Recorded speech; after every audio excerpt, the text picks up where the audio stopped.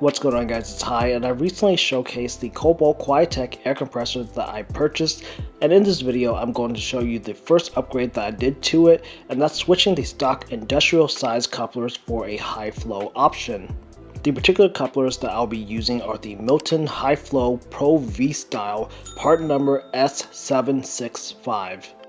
I've gone ahead and replaced the left coupler with the high flow, and the one on the right is the stock industrial size coupler. It may only look like a slight size increase, but that small difference does increase airflow quite a bit. Let's get started with removing the old couplers.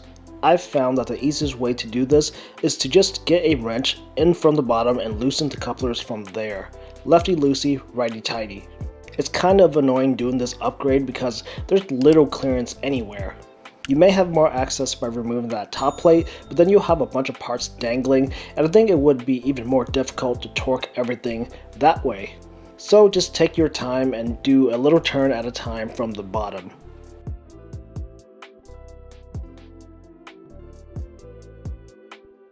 When you get the old coupler out, it's just a matter of replacing it with the new high flow coupler.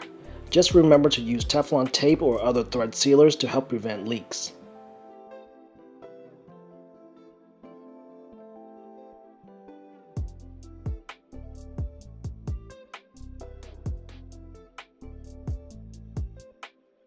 Now, to really maximize airflow gains, you're going to want to also upgrade your other fittings.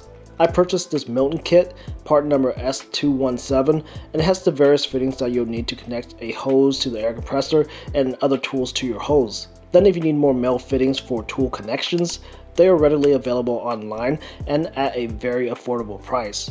I'll make sure to include links to everything that I've mentioned in the description below. And that's about it. This is a very easy install with a lot of potential gains depending on your setup. Not all tools will be able to capitalize on the increased airflow, but that's just how it is. Do your research and figure out if the higher flowing couplers can benefit your setup.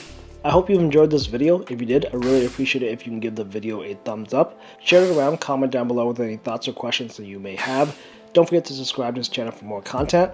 And if you want to further support my work, consider hitting the join button down below to become a member of this channel or becoming a patron on Patron. Thanks a lot for watching this video, and I'll see you guys in the next one.